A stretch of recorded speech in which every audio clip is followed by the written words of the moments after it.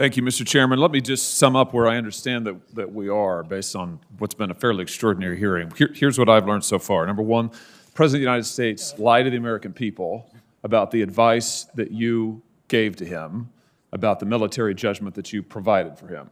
I think you've all testified to that effect now repeatedly. Secondly, the State Department and maybe the White House appeared to have pushed back the evacuation to such a time that it became a catastrophe, apparently against your advice, although I'd like to learn more about that. And third, for some reason that we still don't quite understand, the Pentagon failed to plan for the potential collapse of the security forces or the collapse of the Afghan government, despite there being quite a lot of warning. Senator Kaine referred to this earlier, quite a lot of warning for really, frankly, years that the Afghan security forces were ill-equipped, ill-trained, and frankly not up to the job. I don't understand any of that. I'd like to explore those things with you in this round and the next. But first, before I do, Secretary Austin, I have to take issue with something you just said. I know this is an administration talking point. I've heard it out of the mouth of the press secretary and others. We are not leaving Americans behind. That was your quote of just a minute ago. With all due respect, sir, you have left, past tense, Americans behind. We have no presence any longer in Afghanistan. There are hundreds of Americans, and not just Americans generally, civilians you left behind against the president's explicit commitment not to leave until all American citizens were out and to safety. That is not what happened. And now we have people who are desperately, frantically trying to get out of this country, coming to me, coming to members of this committee, asking for help. They can't get that help. They're stuck behind enemy lines. So please don't tell me that we're not leaving Americans behind. You left them behind. Joe Biden left them behind. And frankly, it was a disgrace. Let me ask you this, though. Senator, thanks for your help in continuing to help get American citizens and Afghans who have helped us out of the country. But as you've seen, we've continued to facilitate. Well, actually, I didn't ask you a question, but since you seem to want to address the issue, so since you do, isn't it true that you left Americans behind on August the 31st? There were Americans that were still in Afghanistan and still are. We continue to work to try to get those Americans out. Yeah, that's a yes. Let's not repeat, please, the frankly falsehood that we didn't leave Americans behind. Let me ask you this.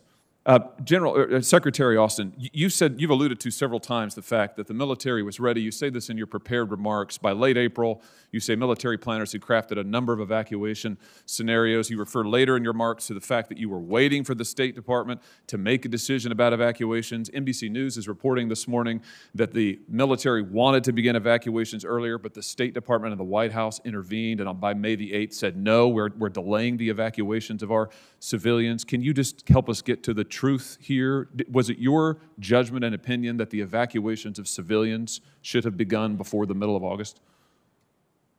We provided our input to the State Department, and again, it is a call of the State Department to I understand that. I understand that, Mr. Secretary. I'm asking for what your judgment was, and I'm asking specifically about your testimony that in April you develop evacuation scenarios, and this is reported by multiple sources this morning in the news. So I just wonder, as of late April, was it your opinion that the evacuations of civilians should have begun earlier than they did?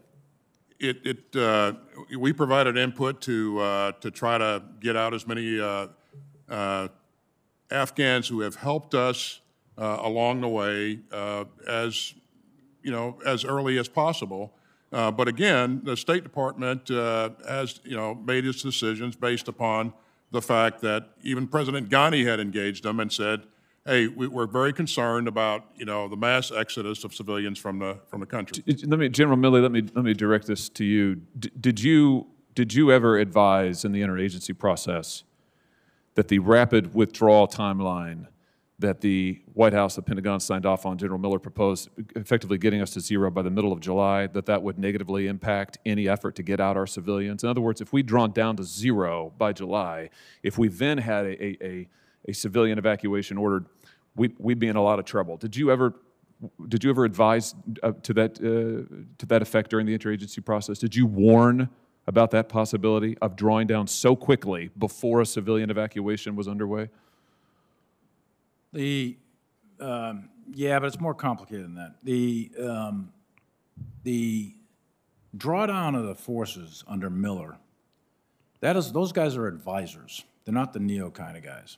The NEO troops are Marine Expeditionary Unit, Special Purpose MAGTF, and elements of the 82nd Airborne Division. That's what you need in order to do the NEO.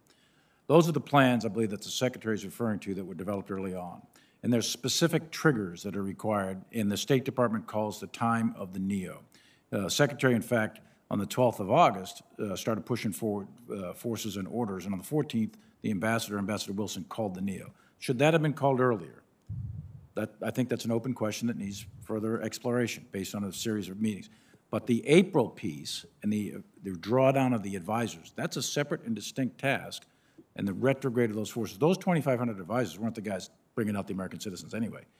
Those were the advisors to the Afghan security forces. There were concerns that we raised throughout the interagency that when those advisors, if the advisors were to stay, then there's a possibility that the Afghan security forces would hang in there. We all knew that when we pulled the advisors out, when we pulled the money out, that at some point in the future, most said it was in the fall, that the Afghan security forces were going to fracture and the government would collapse. The speed at which that happens in August is a different animal. The advisors are already gone by mid-July. There is still a government. There is still an Afghan army. And the assumption was that it would remain, and the mission was to keep the embassy open, secure the embassy, transition that off to contractors, and then all the military would be out, and then it would be a diplomatic mission, and there'd be money and over-the-horizon thought. None of that happened because that army and that government collapsed very rapidly. As soon as those indicators came of fracture, Secretary Austin and others throughout the government executed and implemented a NEO plan for which there was contingencies that were built. There was a plan for a rapid collapse, and that was the NEO plan that General McKenzie had come up with, and that's what was executed. That's why those 6,000 troops could deploy as rapidly as they did. That's why all those aircraft showed up. That wasn't done without planning. That was done with planning, and that was done from an operational and tactical standpoint. That was a success. Strategically, the war is lost. The enemy's in Kabul, so that you have a strategic failure while you simultaneously have an operational and tactical success by the soldiers on the ground. So I think we're conflating some things that we need to separate in this after-action review process so that we clearly understand what exactly happened. And I'm sorry for taking all that time, but I thought it was necessary.